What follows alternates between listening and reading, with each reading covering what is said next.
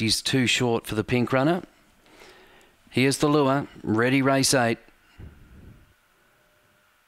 Racing now, Universal Gas has missed it. Wasabi Bob flew out and led Blue Glitter. Cerberus Manelli third, winding up, and then Universal Gas. Breaker Upper, well back Miss Lulu and Duramax. Wasabi Bob leads 3/4 Cerberus Manelli. A gap to Universal Gas, Blue Glitter. Wasabi Bob still ahead of the wide tracking Cerberus Manelli, who's coming hard now. Cerberus Manelli takes the lead and wins a length and a quarter over Wasabi Bob, Universal Gas and Blue Glitter. Then Breaker Upper, Duramax and Miss Lulu, 22.74.